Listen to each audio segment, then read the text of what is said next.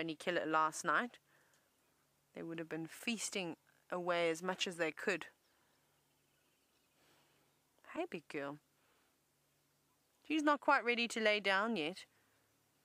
She's actually filthy. It almost looks like she's been laying underneath a car and she's got covered herself in oil.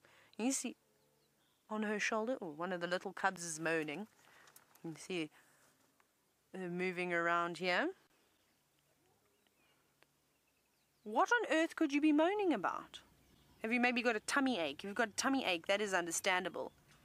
But you can't possibly be hungry.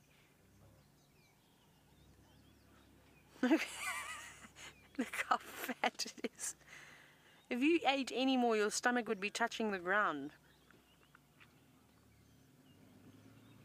And they are greedy little cubs, though. They do try and eat as much as they can, and I'm sure that they know that the milk is not going to be around for very much longer. Oh, look at this lioness. It's coming straight towards us now. Wow.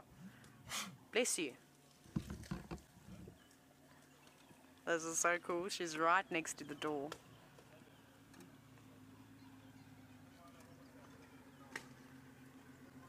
Just keeping a close eye on us. Hey, beautiful.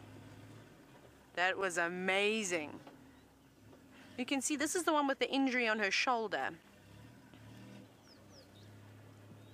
And it looks like it's healing well. That means a small injury like that would never really harm her. But what we're going to do now is we're actually going to reposition again to around where the kill is.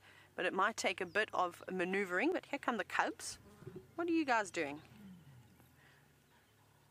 Following the lioness that's just got up. There's little Floppy Ear. There she comes. Hi, girlie. Well, now they're all getting up. Where are they going?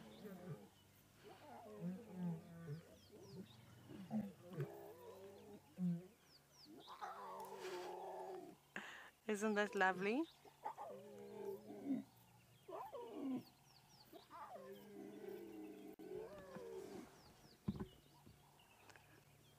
All moaning. Floppy, why are you making such a noise? She's actually looking a little bit better. Her tail looks like it's grown the hair back on it again. A bit scraggly still, but still got the hair, which is nice. I think she's looking much better. And at least she's full this time as well. She's got a big belly. Here come the older siblings. One little girl, one little boy. Oh, quick toilet break. Another lion sneezing. Bless you back there.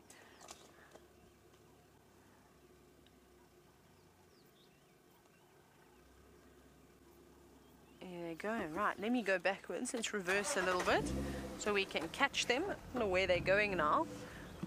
Maybe they're all going to go drink water. If they go and drink water, I think we're going to follow them because right here, we're going to see what these lions get up to. It might be quite exciting, so don't disappear for too long. But back to James in the tent we go. James is in